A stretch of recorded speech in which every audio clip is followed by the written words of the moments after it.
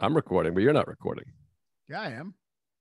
It doesn't say you're recording. It says I'm recording. I'm recording. We did this last time. We can't keep on. I know, but on my little doing this side, old it man doesn't. shit. But Really? the participants, it doesn't say you're recording. Are you sure you're recording? Record on this computer. Yeah, now you're recording. Oh, okay. Yeah. I think I'm all right. So apologize. Well, I gotta apologize. Yeah, you said I am recording, and I was like, no, you're not. And you're like, yes, I am, but you weren't. What? I gotta apologize like a formality. You don't have to apologize, but you can recognize that you acted like I was stupid. I'll recognize. I'm not gonna apologize. I'll recognize. I tell you something. Yeah. I want to give you a couple bucks. I need you to get a bigger TV. It looks silly over there. Look at it. You got a new furniture piece though. Look at that. You got some new furniture coming in. Yeah. I got some good shit, man. Kind of revealed it being a mess. It's a bigger TV. It's far away. It's actually not that small. And have you gotten mouse traps or? Oh, that's personal information here. We can't let people tell know. The story about the glass. It's an interesting story. Oh yeah. So I left for the week and I came back and there was a glass on the coffee table that I left there whole, and I come back and it's shattered on the table. I guess it maybe somehow got knocked over, or my first thought was it had imploded, but you said that was not likely. Like it's a Spinal Tap drummer. But so I was like, I don't know what happened. Maybe, you came in here and fucked like Sarah in here to, spice things up, Maybe George, or maybe George has got the key. I don't have a key. Yeah, I should have a key though. Yeah. I didn't know what it was. For a second, I thought it was like, that California guy who raped people, the person Patton Oswalt's wife was searching for. Oh yeah. He would come into places first and fuck around and then come back later. So I was worried about that for a second, but that was someone wanting to rape me is probably less likely than the glass imploding. I think they caught him though, which they did. Yeah, they caught him. Which kind of had nothing to do with her, but it was like she didn't. A convenient ending to the movie. Yeah, she didn't really have. Honestly, I read the book. It's a great book, but she had a bunch of different theories, and I guess she brought attention to it. No, someone found out. They did a 23andMe. Yeah. And said they were cousins to a rapist or something. And then they tracked him down through that, or I don't know how it worked exactly, but, so I don't know. But then, you suggested maybe I have a mouse, and the mouse was, drinking or, showing who's boss or something, I don't know. But so I haven't heard of mouse or anything, but we'll see, By the way, I shouldn't say it had nothing to do with her, but they found her. They found it via the 23andMe, but I think she, like you said, brought a lot of attention. That doc was killer, by the way. Yeah, the book's great too. She's a great writer. That was one of the most horrifying docs. It put me in a place that I was uncomfortable. I had to go turn the lights on and watch Naked Gun afterwards. It was scary. Really? I kind of jacked off a bunch of times to it. I guess we had a different reaction. Just joking. Jesus, what? You give me a shocked look? I thought you were being serious. You think I'm being serious? I don't know. You jerk off to everything. What the fuck? The fact that you would think this is like fucking The Hunt. You we're friends and you suddenly think I'm a creep immediately. I don't know. I mean, you say you jerk off to things. I mean, there are sexual things about it. Maybe that's your thing. And by the way, I wouldn't kink shame. That's more than a kink. I mean, Jesus. But yeah. Anyway, sorry, tasteless joke. I apologize. Yeah, I would think so. Clean it up. But let's get into these movies. Let's get into these flicks, because one guy, we got a couple comments being like, what is this shit? You talked for 30 minutes about nothing. You can't please everybody. Some people are like, I love when they just bullshit. I don't even like movies. They don't know what they're talking about, so we might as well hear them riff. And then you riff for a half an hour, and people are like, you bag of shit. Roger Ebert never talked about his feet. Come on. But we should do one episode where we just riff the whole time and never get to the movie. But put movies in the title. Yeah, put movies in the title and never get to them. That's funny. So yeah, this is our first foreign film one. We'll see what the views are like. I'm a little worried that no one's going to watch this one, but maybe our audience is cultured, I think our audience is cultured. I think we've weeded out all the non-cultured folks. Yeah. And if you're a true fan of movies, you got to go foreign. The last 10 years, America is good for 2 to 3 good movies a year. Yes, exactly. I mean, they usually have one movie a year that's great, and a couple pretty good ones. And then if you want to actually continue to watch more great movies every year, you have to watch a fucking Japanese movie or a Swedish movie. We're like 90% Marvel. The odds of us having great movies, a lot of great movies, is just very low now because it's all, Spider-Man's mother, what happened to her when she was, had a C-section, you know what I mean? So we're just kind of fucked on that realm. But these movies were, very provocative movies. I hadn't seen them. This is your suggestion. Yeah, but this is a tricky thing that you do, though. Here's a trick. I just casually, as a friend, am like, what are you doing? Why haven't you seen another round? I'm telling you, it's like one of the best movies ever. It's amazing. And then you go, hey, why don't we do another round and The Hunt? And I go, yeah, that sounds great. And then so now you get to choose next week. But really, you chose this week. You chose these two movies. But I chose them to indulge you because I thought you'd want to do them. I was choosing on your behalf with your consideration. Right. But next week I choose without your consideration. Yeah, but this is some kind of abusive relationship where you're tricking me into thinking that I chose this. Well, first of all, for the amount of comments saying leave Raanan alone, I think we know which direction the abuse goes in this relationship. Well, that's what's so ironic about it. That's the interesting thing. This is where you're a gaslighting asshole. And I noticed it too. I fell for it. I was sitting there going, so I guess this week he chooses, but you chose the movies. I mean, but I was choosing for you. You knew I knew you wanted to do this, but I never realized how much you bullied me until I put my special out. By the way, the people responding have been great, and it's been doing well. Go watch it. It's on YouTube. But my old special. But so many comments were like, "You're not that fat." Like so many comments were based. You make the fat jokes. You make the fat jokes, and I go, "What are you talking about? You're handsome. You're a good-looking guy." And I say you're not fat. I say you're not fat. That's a good point, because I was thinking that people are like, why does Joe say he's fat all the time? I'm like, you're always saying I'm not fat. I know. This is what drives me crazy about internet comments. And I've talked about this recently on a Mindful Metal jacket, which is coming back soon. Hell yeah. I don't get mad when people are like, you suck. I get mad when they're like, you said this. And I'm like, no, I did not. That's insane. Yeah, no, you're always lying to me and saying I'm thin, and I really appreciate it. I don't say thin. I say you're 90s fat. I'm like, you're not even fat. Like really fat. You're just a bit fat. I think George Costanza is a really accurate comparison because, I'm watching a bunch of Seinfeld now, and he has a good body, just a big head.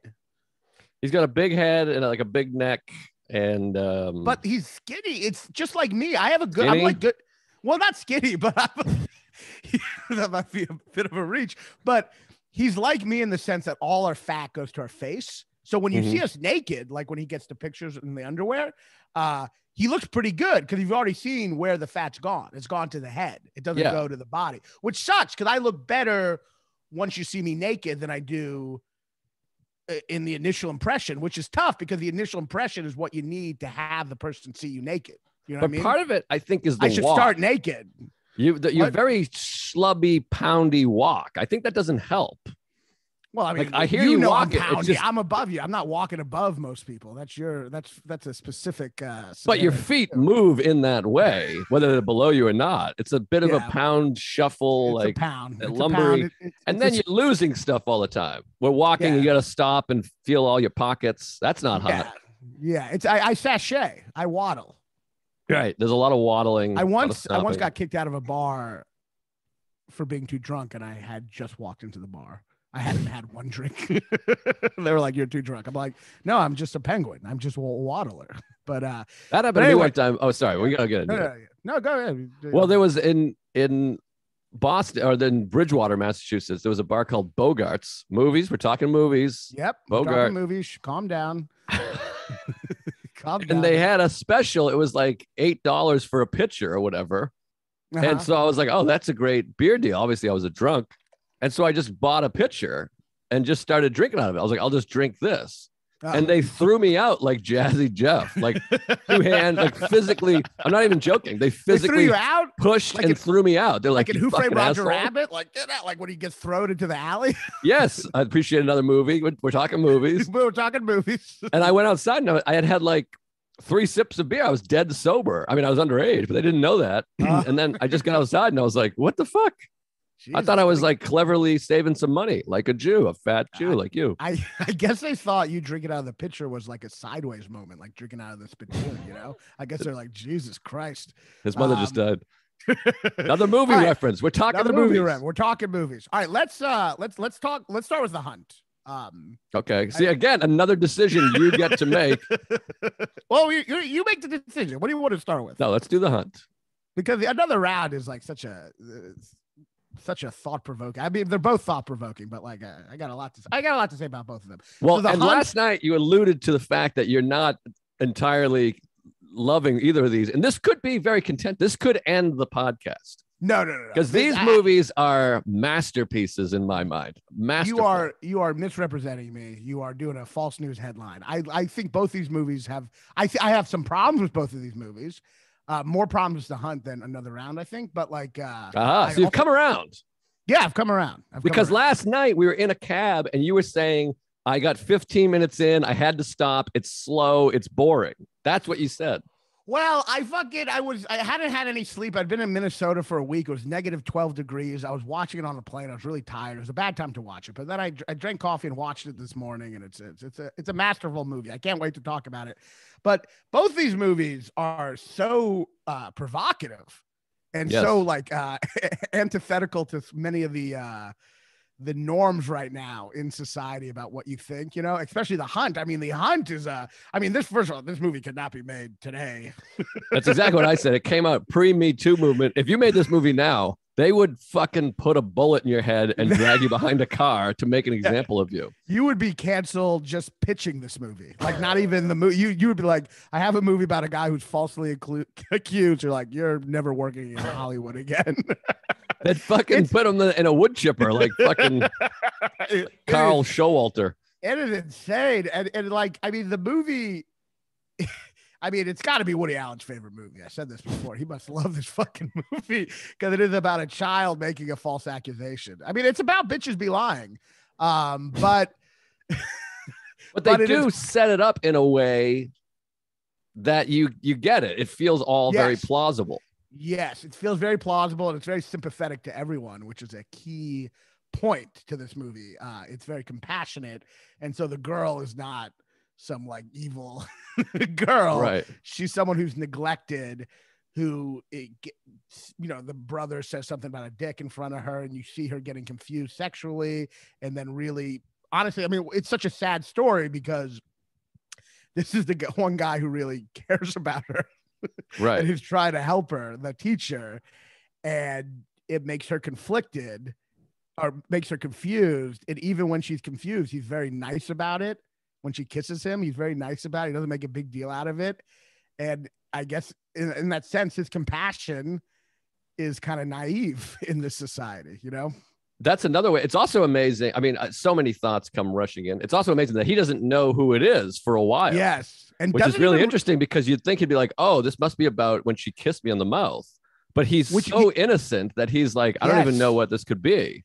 He is so innocent. He doesn't even like, it's like, it's the kind of thing where, you know, like as an adult, you're not allowed to like, you know, play with, you got to be wary about playing with kids these days. You know what I mean? And if you do, someone's like, are you fucking that kid? And it's like the one saying, are you fucking that kid? That's the dirty minded one. You know what I mean? Right. And he's just kind of like pure, very pure, kind of like almost like a Jesus type, like just a compassionate guy who, and that compassion is misconstrued and makes him so naive in the society. He can't exist in the society without being basically persecuted like Jesus because he kind of doesn't see the bad in people, you know, at least initially, you know. Also, going back to the setup and being canceled and how it's empathetic, it does start with the woman being scorned. Like it's a kid. I mean, it's a kid, and obviously it makes sense. But like, it is a thing from the approach of like wokeness, and this is fucked up. It does happen because she tells him she loves him and kisses him, and he's not into it, and that's when she's like, he's a rapist. Like it is. Like, there is a thing that does begin that way. Obviously, it's a child, So she misunderstands, but she does feel hurt, and so she lashes out. She does feel hurt. She does, but you never, and this is where the movie is so effective. You never feel anger towards her because she's a child. Yeah. And you're never like, that fucking cunt's lying. Like, you're never like, but like but you also feel really bad for her. She's neglected at home. He's the only one who's really like showing, like, they just ignore her, and you feel, and then she's also always saying, she said I make it up like 12 times during the movie, and no one's listening to her. So the movie it's not like, it does a good job of, because I don't like preachy statement-y movies, you know what I mean? And I don't want to like, and even though I'm like, sometimes think like Me Too can go too far, I don't want to like a movie that's preachy just because maybe some of the ideas I connect with, you got to not like preachiness no matter what, you know what I mean? Whether it's ideas you believe in or not. But I found this movie did a great job of really not being preachy and making you really feel for her and not see it and really understand what the town is also going through. You know what I mean? What's so cool about this movie is that these people feel very ordinary and normal.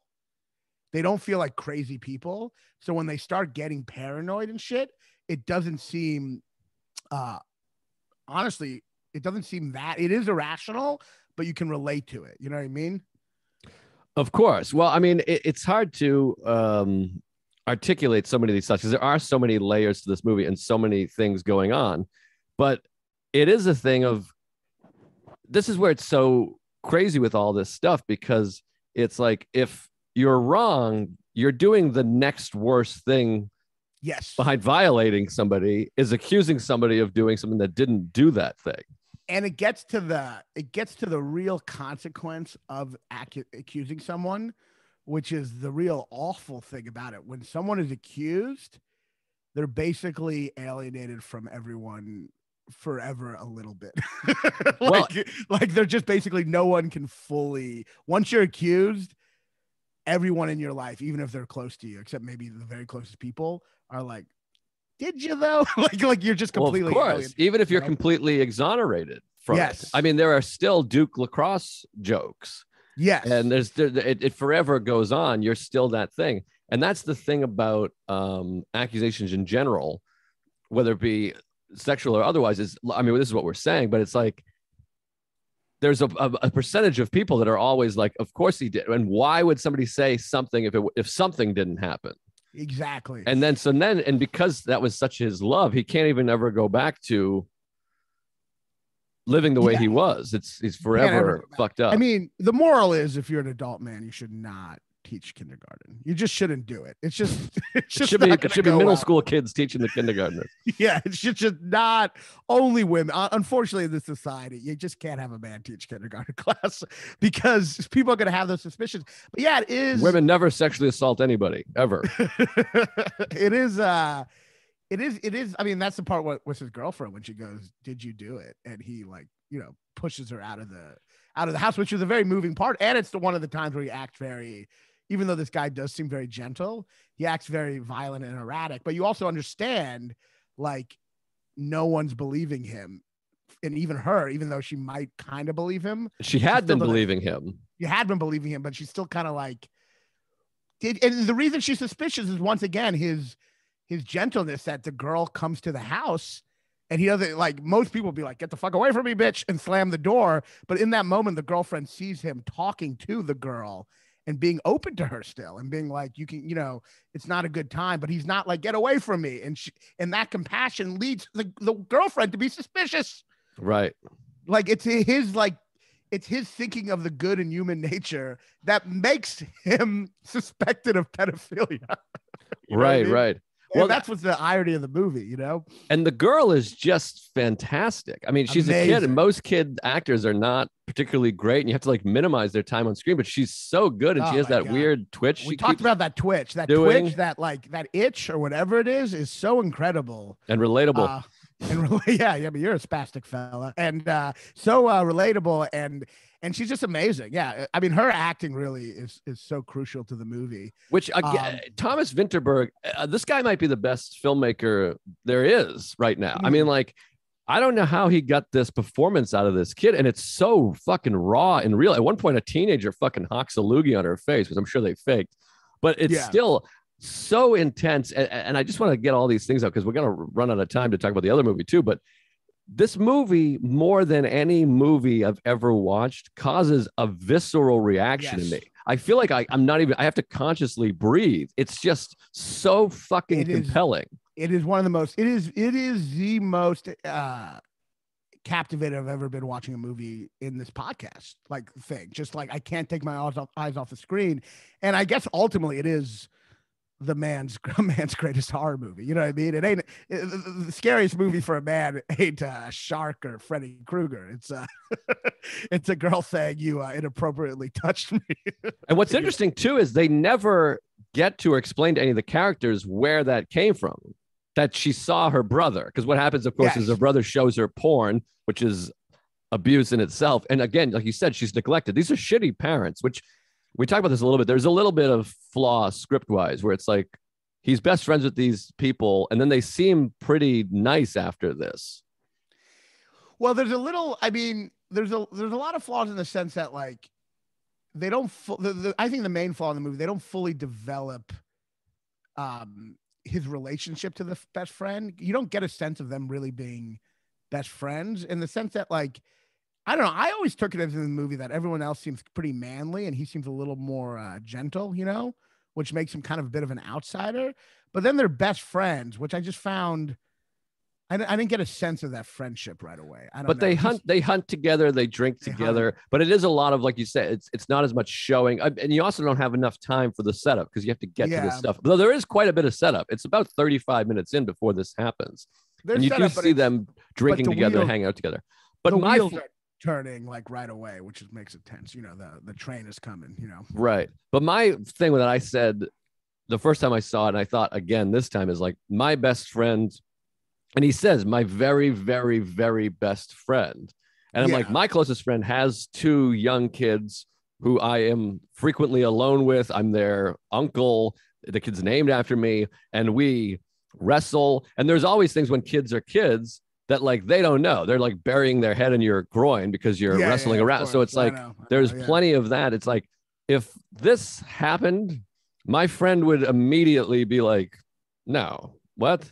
What's the deal with it? Like, it is a little weird, but they established the best friend guy as a fucking alcoholic who's in the whose life is sort of coming apart. But doesn't though, I mean, maybe I'm just misinterpreting, but doesn't he seem like the main character just seem a little different than everyone in a way where like you don't see them as like best friends? I know he's hanging out with them, but I don't know. There's something about him that seems a little like different, like not as manly or just a little more like, I guess the fact that he's a kindergarten teacher is just kind of like a little, I don't know, not your typical macho dude when everyone else in the town, there's a lot of machismo in the town, you know. I guess, but he pounds beer. He seems more sensitive, but he pounds beer as he hunts. And the other guy, the rich guy who lives in a castle, who's the godfather to his son, which by the way, you think his best friend would be the godfather. I'm telling you, they don't develop the French, like he's very sensitive. He seems very sensitive. And I'm sorry, I cut you off about the godfather guy. Well, I was just going to say the godfather guy also is very sweet and empathetic. And he takes in his son and he talks to him. I mean, they're all very kind. I see the friendship there. I just think I see the friendship between them two a lot more. Like that's my problem. Yeah, like the issue was him he's very sensitive, the main guy.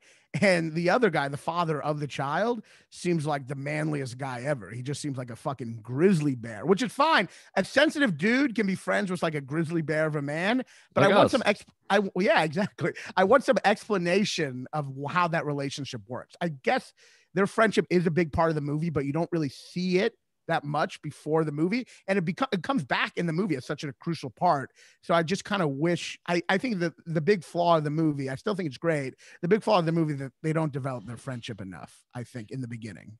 Yeah, I can see that.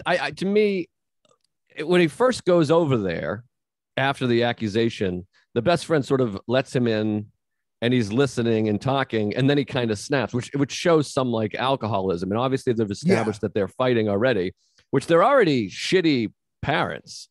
Yes, which is part of, I think this can happen a lot when a kid who's neglected is accused of this. Deep down, the parents obviously feel very guilty, and to expiate that guilt, they just, go on the accusation train. You know what I mean? Because it takes away their guilt in that situation, you know? But that's what I have a hard time with is like, again, I mean, we're just maybe we're talking in circles, but like my best friend would just be like, that's absolutely not true because we've been friends for 30 years. Like I know who this person is. And obviously Mads Mikkelsen character is walking the kid home every day. Yes. So it's like, no, my kid is with this, but that's like the kid's best friend. They also seem to think that kid is kind of up to no good a lot. So it just doesn't. Do they? I feel like the parents are kind of like, what's she doing now? They're kind of like annoyed by the kid a lot. When do they say, what's she doing now? Are they not? Am I making that up? I feel like they're just kind of annoyed by the kid or just ignoring her a lot. I don't know. I mean, you're saying it, so explain which scenes you're talking about. Well, now I'm worried I'm making it up. I don't know. Aren't they like, isn't the father like annoyed by her in the beginning? No. I don't know. I don't remember that. I just remember the mother and father fighting a lot. I think they're fighting, but I think they're slightly annoyed by her. I don't know. The friendship thing is problematic in the sense that when they at some point they say they're best friends, I didn't believe it. I was like, really? Like it's a while before they say that, and I'm like, oh, I didn't even know they were that good of friends. You know what I mean? I mean, right. I knew they were friends. I thought it was more of a Sean Penn, Tim Robbins relationship, like Mystic River or something. I didn't realize they were best friends. I guess that's my one flaw in the movie, that I didn't feel that. I didn't feel that sense. Well, I guess one way to establish that they're friends is that he's spending this much time with his kid. I know, but even that just feels like, yeah, I know. But even that feels like more of him just being a really good teacher, you know what I mean, and caring for the kids. Let's get into some of when it goes really bad and they're attacking him at the grocery store and shit. Because this is like such compelling filmmaking. Although this is my flaw in the movie is, I mean, this is a little thing that I always like talking about. And that's the name of the podcast. We talk movies. Yes. But when he headbutts the deli counter guy, why does that guy the biggest bitch? That part doesn't make sense. That to me is the only part in the movie that's poorly written.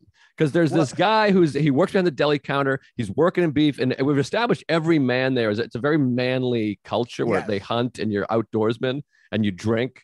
And this guy's like, get the fuck out of here. And he beats the shit out of Mads Mikkelsen. Yeah. And then Mads comes back and headbutts him. And the guy's laying on the ground going, it hurts. It hurts. I'm like, what? He's just a little bitch. I mean, who would react to that way? It's a weird moment. I mean, I guess they're trying to show that this gentle guy has now become kind of like finally sticking up for himself. But it's a weird like hero action movie moment in a movie that's otherwise kind of a pretty stark expose. It's like a real like he got his revenge in that moment, you know. And they give him his groceries. They're not like, no, fuck you, get out of here. They don't team up on him. Jason Statham moment. I read an interview with what's his name, Thomas Vinterberg, and he said originally the character was going to be like a tough De Niro type character, and then he kind of made him a little more like gentle and stuff. But I think he said that in that scene he was trying to make him more of the old action hero guy again. But I was like, tonally that felt weird to me, you know. Well, I thought it was good. I liked it. I liked the idea of him going back in there, but if then they had fought a little bit more or they had got the best of him again, it's just that deli guy is a big, tough guy who obviously knows how to fight and isn't afraid to fight. A headbutt wouldn't make him lie on the ground going, it hurts, it hurts. In reality, he would headbutt him and the guy would just be standing there, and then just punch him a lot more and beat him up again. He would just beat him up. Which is what I said. Yeah. Yeah. I'm reiterating / not listening. Yeah, that part. I mean, it felt good, but it felt like a scene in an action movie. We're like, yeah, and this does not feel like that kind of movie where you're supposed to go, yeah, right. You know but how about they fucking kill his dog? I mean, how crazy is that? I mean, and that's that thing of like, this has just gone out of control, which is the equivalent of like, to me, Twitter being like, he raped 10 people. Yeah, and you're like, what? It is getting like there is this like the movie shows this like violence. Just right below the surface and how quickly it comes out. And it's almost like, you know, when you watch the movie, you're almost like, wow, people are just inherently violent. And an accusation like this allows people to get that violence out, which I think is kind of like the point of the movie. Like we are kind of like, you know, we're civilized, but behind that civilization is that barbarian nature of ours. And an accusation gives us the moral certitude to like get that violence out, which we're going to have to get out no matter what. But this lets us get it out while being self-righteous, you know? And this is why it's so compelling. We talked about earlier, like it's like he is either molesting a bunch of children, which is like, if you believe that, you're like, let's kill his dog. Let's beat the shit out of him. Let's make him unwelcome here. Fuck this guy. And if he isn't, you're like, are we ruining an innocent person's life? It's like they need, it's, you know what it is too? There's something so unsettling about this movie in the sense that you watch it and you feel like they kind of want it to be true. And what is that urge? What is that urge in people that we want it to be true? Where does that come from? That's the question the movie raises. Where does that come from? That urge for people to come together and be like, it has to be true, you know? Well, in this case, it's like you want to believe children and protect children. Everybody wants to believe and protect children. More ingrained in us than violence is to protect children. I think protecting children. I think on another level, we are tribal. And I think when you accuse someone, what you're essentially doing is kicking them out of the tribe, which is like a form of extinction. And I think that's such a terrifying thing for people to have, that when you accuse someone, everyone else is it's everyone else's biggest fear, getting kicked out of the tribe. So they have to come together to make sure they're not also kicked out of the tribe. You know what I mean? We're like, we gotta stick together because this is our biggest fear. So when someone gets accused, we all come together to accuse that guy, to feel like we're not going to get kicked out like they are. You know, I don't know. I mean, accused to keep from being accused. You know, that I think that's a fear deep down. Yeah, I suppose. I mean, to me, I just read it as they're trying to protect the kid. They're like, okay, that's happening. This guy, everyone's saying it. The kid said it. We got to take care of this. We got to make sure this guy doesn't fucking assault our children anymore. I mean, that's definitely there too. But like, you know, once it goes beyond that, kicking him out of the grocery store and all that, I think that's in a way you're going, those are the people going, look at me, I'm also accusing him. Let's make sure I'm still part of the tribe. You know what I mean? Right. Because it is our big, I mean, getting kicked, you know, we're, you know, come from hunter-gatherers and we come from small tribes, and getting kicked out of the tribe was the ultimate death. You know what I mean? You needed that tribe. So this is the biggest fear ever, being kicked out of the tribe, you know, which is so crazy about accusations, because accusations is essentially like a fear of extinction, a fear of, you know, it's the ultimate, like, you know, attack against survival, you know, on an evolutionary level, you know? Right. And that is an interesting thing. Like you talk about that, we see a lot now with a lot of stuff on social media, wokeism and all this stuff, is people do want the worst. They want there to be like vile racism. They want there to be prejudice. They want there to be fucking abuse. And when if it's something that's proven not, they go, yeah, I don't know, maybe like, it's like, shouldn't that be good news if somebody's exonerated? Well, exactly. And the movie doesn't answer it, but raises that question: why do we want that? And I do think it has something to do with, we also have a lot of anger that in life from disappointments, a lot of anger that no one's really to blame for. So it's really nice to find someone to direct that anger at. You know what I mean? You can put a lot of baggage on just one person. I guess I do think, did you feel like I would have liked to see a little more of the community and like them and how they react to it? Did you feel like it would have been more, because you see it kind of from a you see how they behave, but you don't see them like. No, I like it because it's his movie. It's told through his eyes. So you don't get to see that. He doesn't get to see that. He doesn't get to see everybody getting together and going, hey, what a piece of shit. I don't know. I like it, whatever. He's just isolated in his house in this island. And he slowly finds out his son doesn't want to talk to him. He's got a dead dog on his front yard. He can't go to the grocery store. So to me, that's it. It makes it more isolating and puts you in that spot. You have that experience like he has. Though it is interesting, it is from his perspective. And you're right. That's a great point. And that, I think you're right. If it showed more of the community, it would deflate that tension a little. Though it is interesting, it is from all his perspective, and yet he does disappear when he goes to jail, which is an interesting section in the movie. Like it's it kind of, his son kind of takes it over, and now it's through him. But yeah, no, I mean, it is, what's so great about the movie, it is, you're watching like a normal, like middle-class world, and yet it is a horror movie. It's a horror movie, and it has that horror movie ending. That last moment is so shocking, and just, I don't even know how to describe. I'm not smart enough to have a word to describe how I felt the first time, and even the second time I watched it. It's jarring and terrifying, and it does give you this thing of like, well, this isn't over. That thing, it's like, this is carried through. It will never be over, and that's what's so brilliant about the movie, because it shows like once you're accused, once you're accused, you're just kind of forever fucked. Yeah, even if you apologize and admit to wrongdoing and say I fucked up and I shouldn't have done that, or even if you continue to be a good person. Even if people say it's not true, you're fucked. Like, you know what I mean? Because it's just, no matter how well you know someone, if someone else is like, they raped me, you're like, did they? No matter how well you know someone, you just like, it just accusations. Nothing makes someone more alone than an accusation. It just alienates you from everyone. You know what I mean? Right. And that stank never rubs off, and the violence is still right there. It's a brilliant ending, and calling the movie The Hunt. I mean, obviously there's like a metaphor there, but then literally combining it at the end is it's overt, but it's great. I want to talk before we get to the next movie. I think my favorite moment though in the movie, right before that moment, and it shows you that like, even though this movie is a critique on,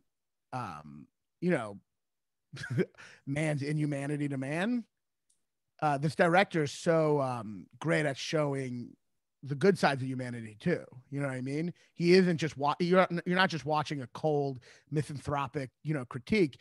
You see some beautiful stuff. You see this moment between the two friends when he looks in his eyes at the church and realizes he is innocent, and them coming together. You see that beautiful moment. And I think one of the most beautiful moments in the movie is at the very end when the girl is standing outside the door once he's kind of been brought back to society, and she's afraid to walk over the steps. And even after all the shit that's happened, when most people would be like, I'm gonna never talk to that girl again no matter what, he still picks her up and carries her over the cracks. And I think that is one of the most beautiful moments in any movie, for all the shit he's gone through, to him still show her love that could be misinterpreted just because he cares about her is just such a beautiful moment to me. Of course, yeah. And because he's so empathetic towards her, and she's a victim throughout this whole thing. She starts out as a victim, and at the end it continues to be a victim. She's a victim, and that's what makes the movie not like didactic or like just making a point. It's because sometimes when a movie makes a point, it can make characters unempathetic, like what do you call it? Promising Young Woman, where there's just so many like clear villains because it's just making a point the whole time, Right. This is such the opposite of that movie, in the sense that like you're not angry at her, and you realize that accusing someone, and like, even though they think they're defending her, they're making it much worse for her too. You know what I mean?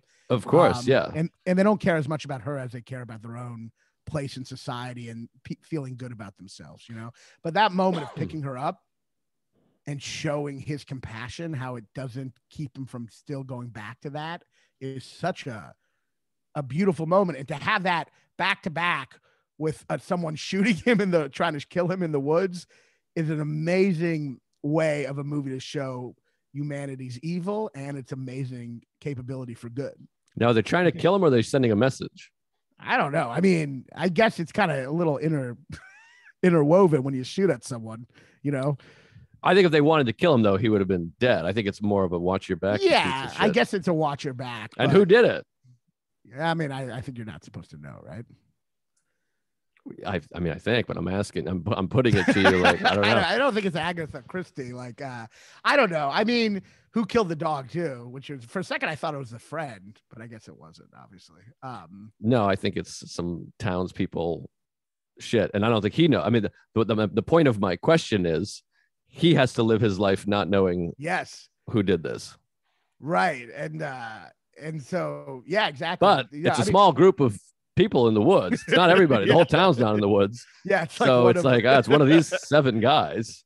Yeah. You're not, he's never fully safe. Yeah. I mean, it's a brilliant ending, and to have those moments back to back, just like a moment of true, like, generosity of human spirit right next to like the evil of humanity is like such a great, complicated, nuanced way to end a movie, Yeah. And there's also this interesting factor of like, this is still, even everything we just went through, this is how you become a man. He just went through all this stuff, but he's like, to be a man, you have to go out and kill an innocent creature, or else you're not a man. Which is fascinating, because he is, on one hand, it's interesting the relationship between him and hunting, because he is a gentle guy, right? Mm-hmm. And you'd think in a movie like this, they'd show him like be against hunting in a way. You know what I mean? That would be the obvious. But it's so great in part of the culture, as is the metaphor. And so he's literally teaching his son to hunt Yes. So it is interesting to see that he is much a part of that as anyone else, Exactly. And he's not like, there are moments in this movie where you feel like he's not a saint. I mean, there are moments in the movie where, and that's what's cool. He's not like a saint who's being persecuted. He does erratic shit. He fights people. He goes crazy. You know what I mean? Yeah. He's a little, yeah, but he's not a saint. He has a gentle quality, but he is just much as part of that society as anyone else, Right. All right. We got to get to great movie, though. The other movie. Great movie. Great filmmaking. This is the kind of movie, and this is for both of these movies. These are the kind of movies I just fucking love. And I wish every movie was much, much similar to this in style and in script and in performance. Yeah, it is. These movies are like, America just can't make these movies. No, and instead, and another round, it's like this movie wins Best Picture, Best Foreign Film at the Academy Awards. And instead of Hollywood coming out and being like, we urge you to go watch these foreign films, these are masterpieces. Instead, Leonardo DiCaprio buys the rights to it and is like, I'm going to make that so Americans can watch it. And I can tell you, Americans are able to watch it. It's available. You can get it. It was in the theater. You can buy it. It exists. You don't have to wait for stupid Leonardo DiCaprio to fucking remake a movie that's already been made. It's like, I would get it if there was no such thing as subtitles. You know what I mean? And so it's like, well, I have no idea what they're saying. I can't learn, Dutch. Is it Dutch? Yeah, it's Dutch. But it's not. But there's subtitle. What? It's not Dutch. It's Danish. Holland? Danish. What's Holland? That's the Netherlands. What are the Dutch? All right. So wait, it's Danish, which is Denmark. Yes. And Dutch is Netherlands. Yes. Okay. So it's yeah, I mean, there's subtitles and it's great acting. Yeah, it's crazy. This is American exceptionalism. We have to make it an American movie to really value it. But and it just shows you that no one else in the world has this problem. They watch foreign movies. It's like everyone else is more globally connected than we are. Well, also it's like, just be influenced and make a movie. Just why not watch a movie like Another Round and be like, I want to watch a movie. I want to make a movie about a midlife crisis that speaks to, the emptiness of life and how to find and fill this fucking hole that we're all have, and friendship and relationships and youth and age. Let me try to make a movie like that instead of like, oh, they got it. I'll make that. It's like, I said this last night. It's like if a comedian saw your special and went, this guy is great, but not that many people know about him. I'm going to do this act. That's a great point. You're totally right. It's stealing. Thank you. Sometimes I feel like you think I'm dumb because then when I make a point, you're like, whoa, it hurts my feelings. Actually, I mean, breaking a real pattern here. That is actually, no, it is true. It is just stealing. It is fucking stealing. Of course. That's what I'm saying. It exists. You're right. The movie exists. Tell people to watch the thing that exists. Yeah, you're totally. It's like this. Yeah, you're just stealing a movie. Yeah, this is a great point. Yeah. But so seriously, is that your point? You didn't get it from someone else? It's like, it'd be like if I was like, because I think they're like, we bought the rights. So it's like, it'd be like if I just was like, Raanan, here's $100,000. I'm just gonna do your act without the list. That's your act that already. You have a list. That's the foreign language. No one can understand you. I'm going to do it without it. I know it already exists, and I could just point people to your YouTube, but I think I will just say it because I want to feel smart and part of this. So I'll just take your thoughts. Yes. But I mean, I guess the other reality is, I mean, most people aren't going to watch this movie. So I guess it is. So that's it then. They don't get to see it. They don't get to see it. Yeah, no, it's a good point. It's a good point.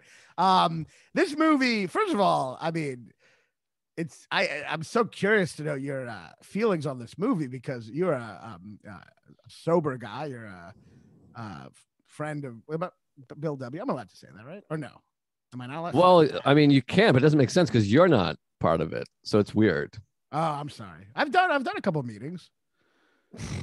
All right, fine. Sorry, I can't talk about Bill. But anyway, the point is, I mean, you could say just, it's not, I'm not offended. It's just weird. It's like being like, I've met him. Yeah, it's like we're acquaintances. It's like being like, you could say Semper Fi to a Marine, but then the Marine's like, oh, you're a Marine? And you're like, no. He's like, what? Like, that's our fucking thing. It's a code. All right. Yeah, you're right. So anyway, we're both Semper Fi, brother. We're both. That's a good point. You say thanks for your service or whatever. You know what I mean? You say a different thing. Thank you for your service for not drinking. But we're no, both, I meant to a Marine, you dummy. I know. We're both not drinking.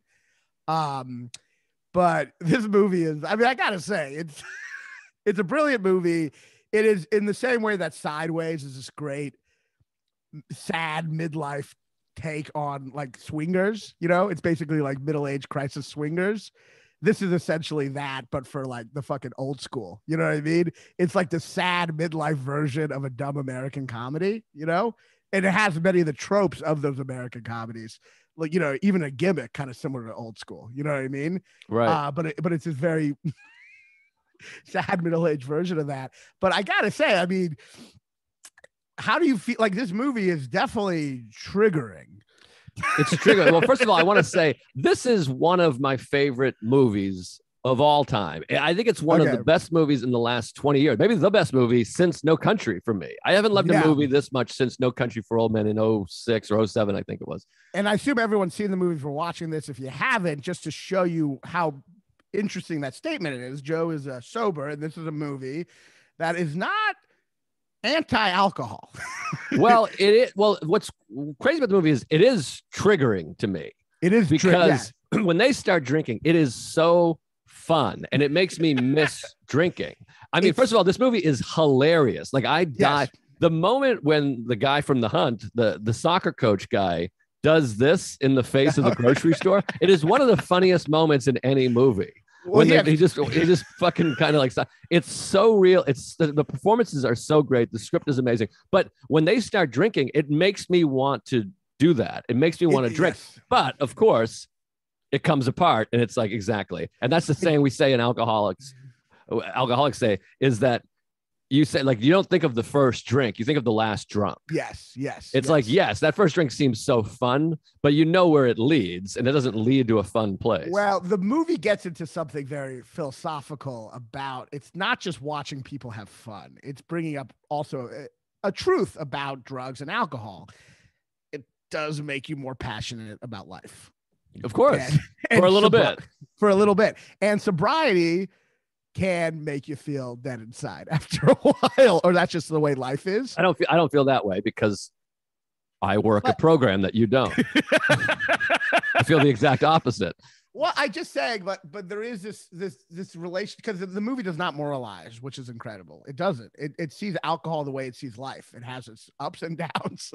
Right. You know, it has its joys and sorrows. And the most brilliant thing about the movie, it ends with him drinking and partying. You know what I mean? And it's like, it has this view of alcohol just similar to life. Yeah, there's joys and sorrows, and it's an exaggerated version of the, you know, vicissitudes of life, of the different, like, you know, ups and downs. You know what I mean? But like, it is this incredible, like, a movie, American movie couldn't make this. And I think one of the things that I love about this movie, and it's the thing I hate about so many movies about drugs and alcohol, is that they never show you the good parts. So they're just moralizing. It's why I always hated Requiem for a Dream. You're just showing people's lives be miserable. But then I'm like, well, then why are they doing it? If their lives are becoming miserable, why are they doing it? And the answer is, it feels so good at first. And show that in a movie. And they never show it.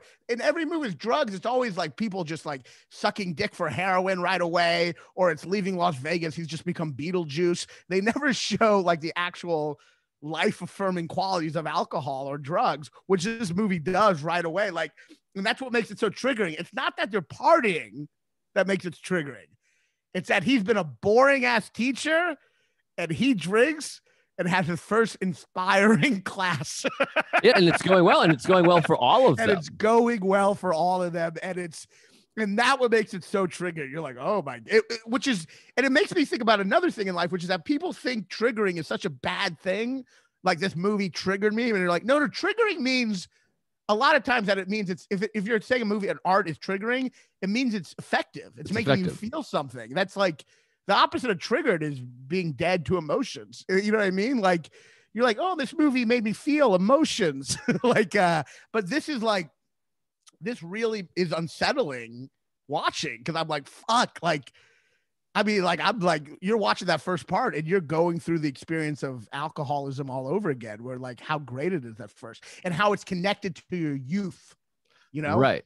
Oh, and that's how drinking felt for me. I never drank through high school, and I was fun. I was a funny guy. And I was like, I'm making the right decision. I don't want to be one of these drunks, because everyone I knew that drank was miserable. They had miserable lives, and then they drank on the weekends, and then that became fun. And the only time life was meaningful or worth living was when you're drinking and drunk. And so I didn't do that. And then I graduated high school, and I started doing comedy, but I did it once a week. I didn't really belong anywhere. And I felt this depression of like, I'm not in high school. I don't have an audience anymore. I don't belong anywhere. I used to be so cool just a year ago. Yes. And now I'm just trying to do comedy, but I suck and I'm new. And then I had my first drink and was like, oh man, I was way off about alcohol. This gives me meaning. Life has meaning now because I'm drinking. And then you go, tonight, let's get drunk again. That was fun. It wasn't fun when we were sober. It was fun when we were drinking. Let's drink every day. And just like in the movie, then you're pissing in the bed and your wife hates you, which is such an amazing scene when they decide to get fully blacked out and they're falling over in the grocery store, which even that seems a little fun until the next day Mads is fucking bleeding on the front doorstep and the guy's wife is going to leave him. That's such a great moment of him just on the ground. You know what I mean? Just collapse. This is, and the son comes over and goes, this isn't our house. I know, it's such an interesting, but it is, because essentially this group of adults essentially kind of go through the stages of drink from youth again to adult. You know what I mean? They go through it again, all the stages, you know, they recapture the excitement of youth and then all the dangers of alcohol and the consequences. But what is so interesting, I guess maybe you feel this way, like the joy you got from alcohol, you can't turn that away. That's still a part of your life. You know what I mean? Yes. And well, you can't ignore it. And what's another interesting underlying thing about this movie is all these movies, or both these movies, have so much depth. Yeah. And this is another thing about this movie, is that it's about, you can't get your youth back. I mean, the alcohol represents youth. Yes. And that's why they have the race at the beginning. It starts with kids drinking and all this stuff. You think of maybe them from childhood at first. At least I did. I thought, oh, this must be the kids. And then they grow up and I realized, you know, oh, it's just the kid from right now, which I thought was interesting. I didn't think that at all, but it represents youth, and they're trying to get their youth back is what they're trying to do. And it just doesn't work. And in fact, what happens is it makes it that much more clear because of the repercussions that they are middle-aged.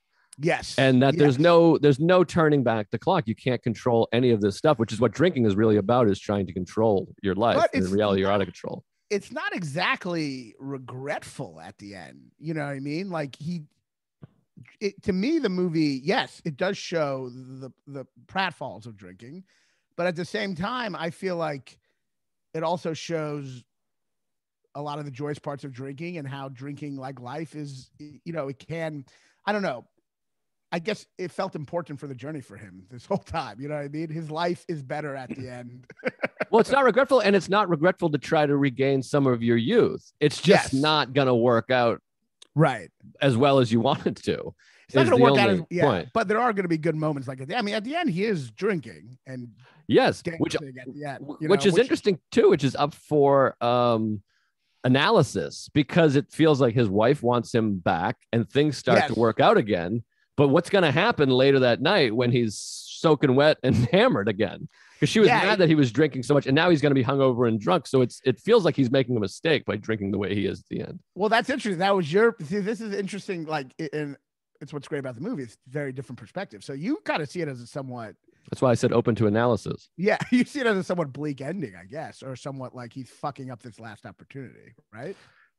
I don't know if it's his last, but like certainly the drinking caused this huge fight with them, and it got weird, which the best scene, by the way, I just want to digress for a moment. The best scene in the whole movie is the fight between the two of them at the breakfast table. I think it's at night. And she says she has been having an affair. When he fucking swipes the table, it is one of the most shocking moments in any movie. Both times I've seen it, it really gave me like a jolt, because you don't see it coming, and he's not that guy. Yeah. And it's similar to The Hunt. Like all of a sudden there's this rage in him, and right in front of his kids.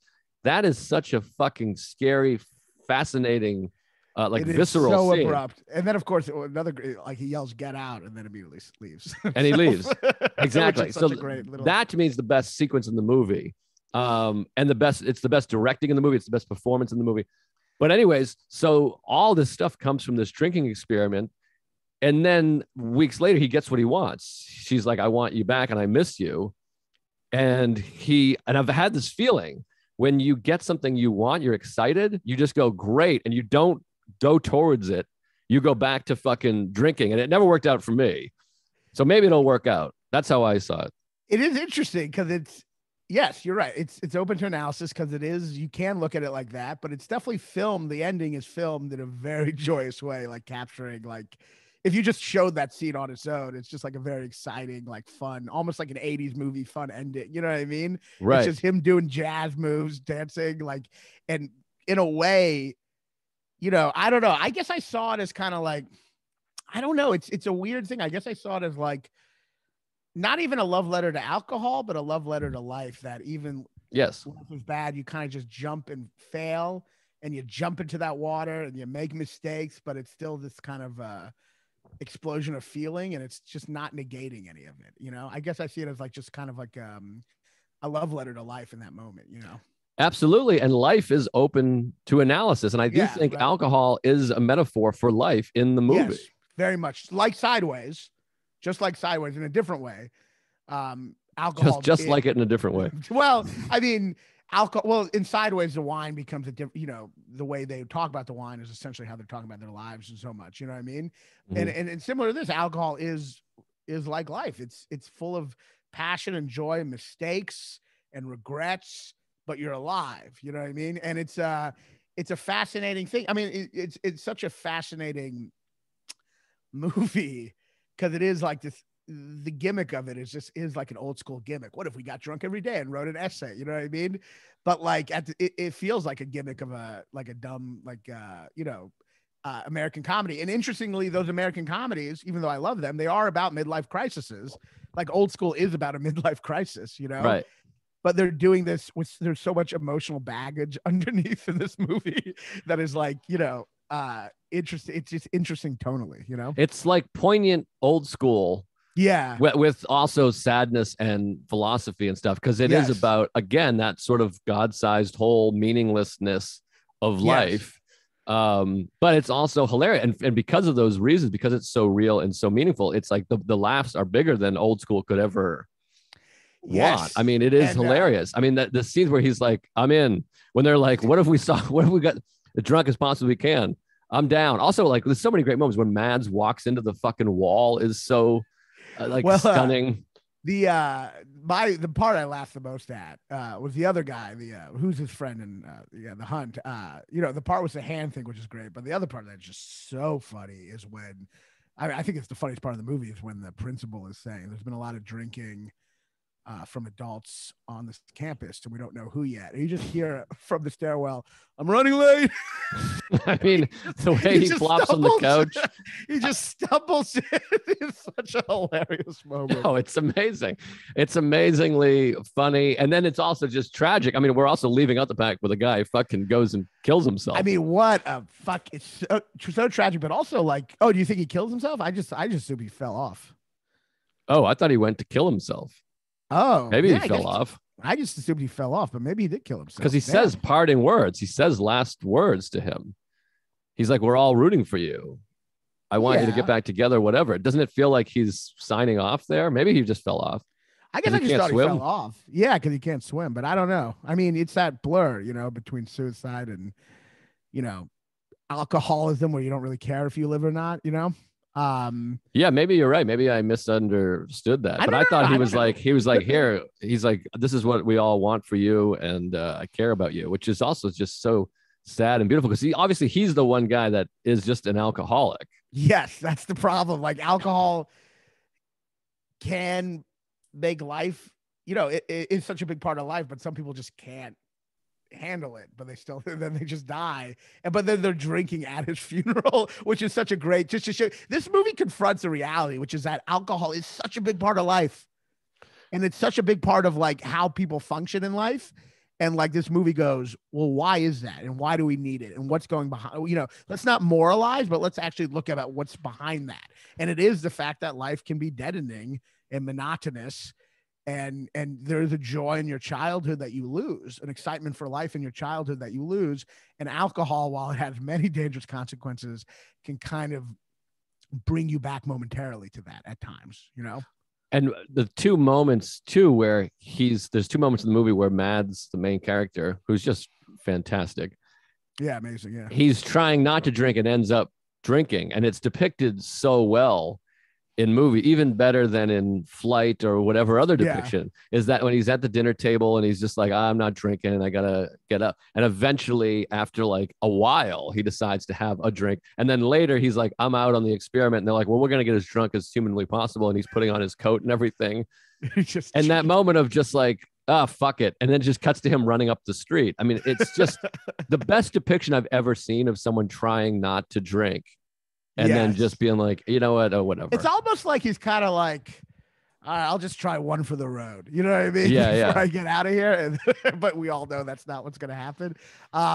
No, it is so, it's a fascinating, because even Flight, like I don't think you've ever shown people having fun on alcohol. No, I mean, maybe you show people have fun on alcohol in movies, but you've never shown that, like, it's more than fun in this movie. It's like, he's like, it's life affirming.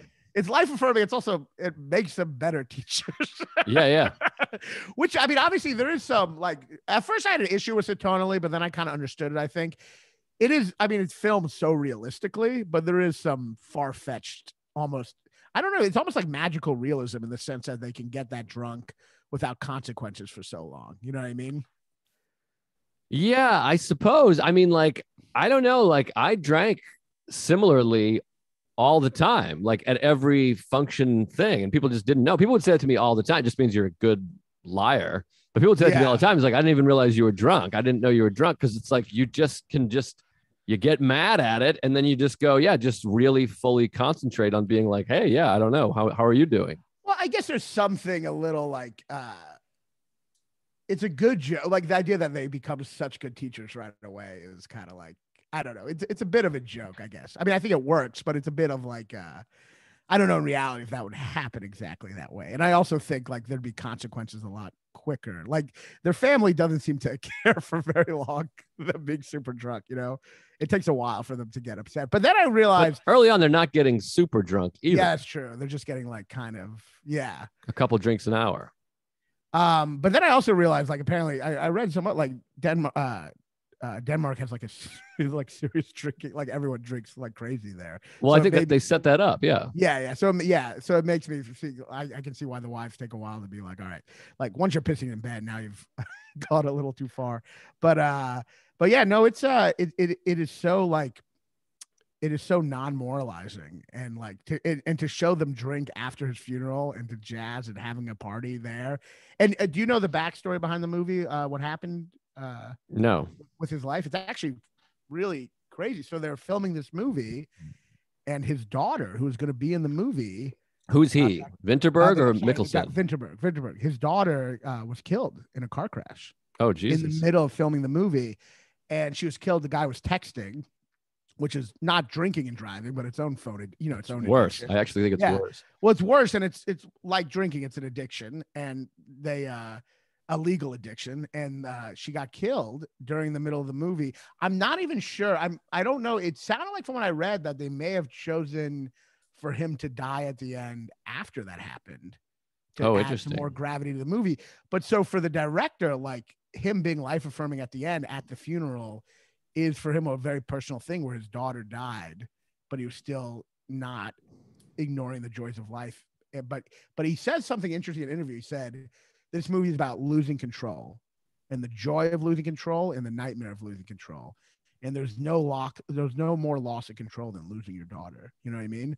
So like it is this movie is a very like, you know, it's about losing control, but it's about kind of like, you know, the horror and joy of life, you know? Right. And that's such a fascinating to be life affirming at the end after a death, which is what the director was doing in his own life and in the movie. To be life affirming after death, it takes a lot of nuance.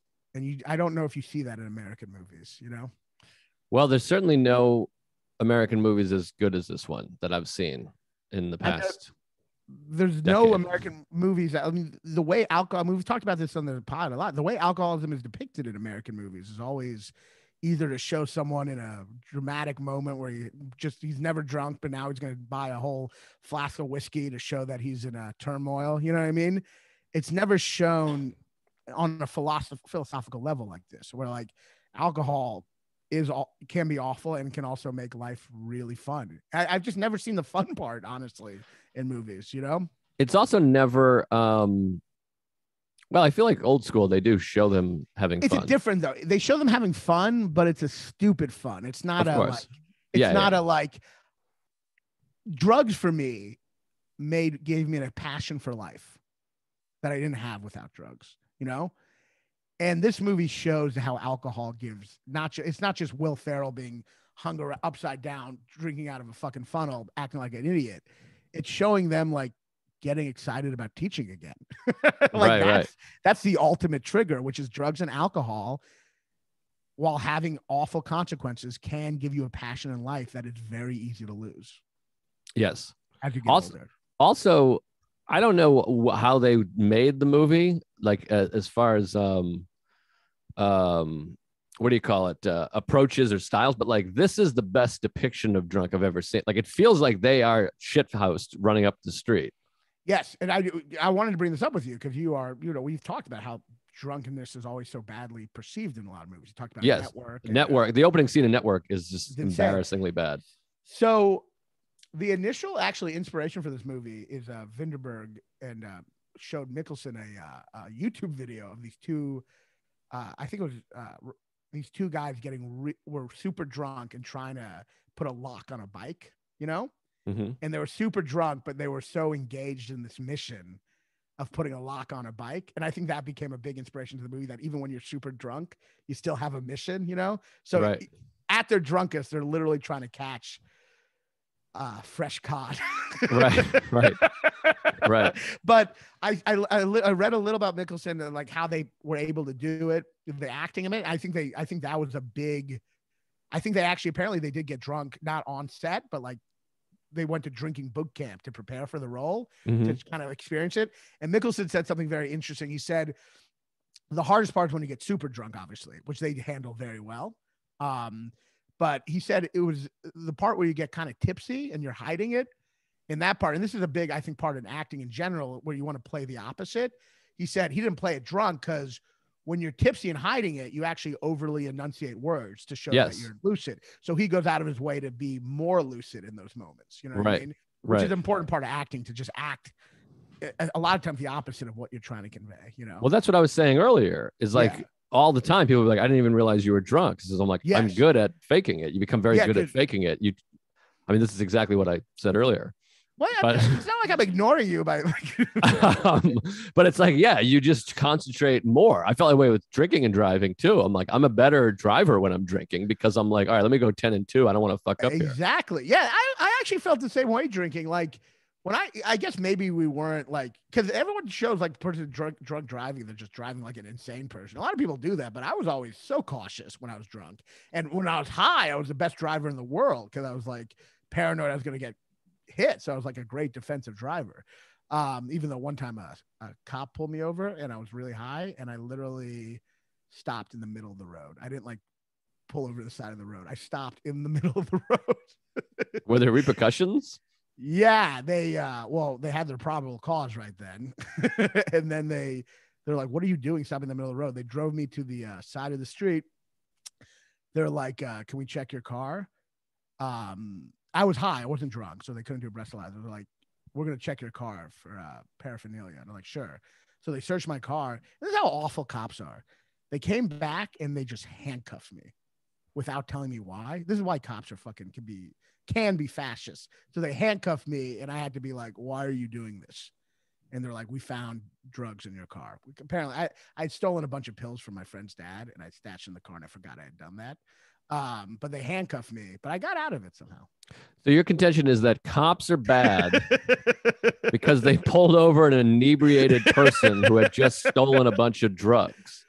No, and they arrested him. They had a right to arrest me, but I did not like that they said put your hands behind your back and handcuff me without telling me why. Because that led me to be like, why are you handcuffing me? You know what I mean? I feel like you're going to have nobody that's empathetic. Like black people are going to be like, fuck you.